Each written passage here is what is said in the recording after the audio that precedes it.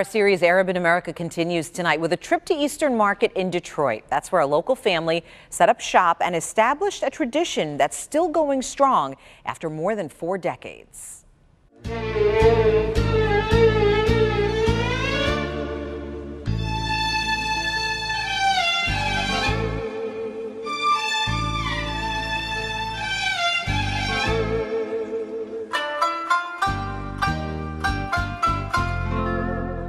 So how long have you been here, Aref? It's 4 years. Since 1976, I've been in the business here in Detroit, in the same place. So where did you come from? Lebanon. From Lebanon. Why did you come to Michigan? It's better opportunities. I heard, that's everybody's dream to come into the United States. You use that to make anything? You can use them to make spaghetti, you can use them to make tacos.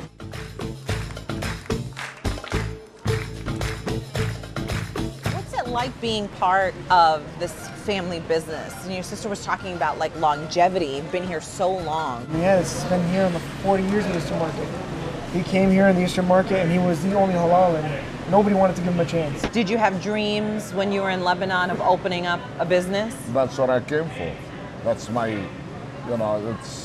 that's my dream. We don't do much advertising. We have one commercial back from like the 80s. Really? And that's it. Other than that, it's word of mouth. Pretty much all word of mouth. Like I say, it's a tight-knit community, One person tells one person, that person tells a person. Your dad said that he doesn't see any challenges being Arab and being in this area and being a successful business owner. Do you see it differently? In this area, it's highly concentrated, Arabic and Muslim, and and as a community, we do stick together for the most part, and it helps. It does help. Why did you think Eastern Market, halal meat, did you think? That's the Eastern Market is the base for the whole Michigan. Eastern Market is a big place. This is my chicken rice. It's all down here. I got your chicken parts with bone, and then you got your chicken boneless. They're like, well, Islamic, they hear Islamic right away. They think what the news tells them or what they hear. Islamic, they start comparing it to Islamic, not the best idea, the best picture, images of their version of what Islam is. Are most of your customers, would you say, Muslim? Not really. It's from all over. Does halal Just halal. taste different than? As halal, I don't know if it tastes different, but I can say it's more healthy. What year was it that you came over? What years? What year did you come to the U.S.? 73. 73. And here we are, 2016. Did you ever imagine? 2073. You came in 1973. 1973. Right. So did you ever imagine, as you look around, you have all these employees, you have family working for you, working with you. Did you ever imagine you would have this successful business? And I see myself, I'm behind. I should be more successful.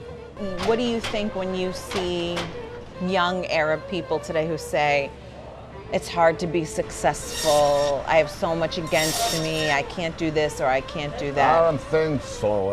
Anything is hard to be successful. It's nothing. You decide it, and you move it, and sometime you lose, sometime you win.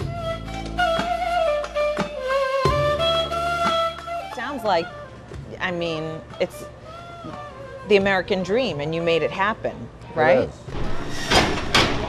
I remember what it's like going to Lebanon when it was under occupation and having to go through the Israeli checkpoints and everything, and how difficult it was back then just to get regular food. And if it wasn't for him coming here and starting all of this, I don't know what would have happened to our family. It's a long tradition. Oh yeah, and and he actually left a long line of butchers as well back home, and came here and said, you know what, I'm going to go out on a limb and do this. Came here with next to nothing. Sometimes you win, sometimes you don't. I like his philosophy. Got to take the risk, right? You work hard, take the risk.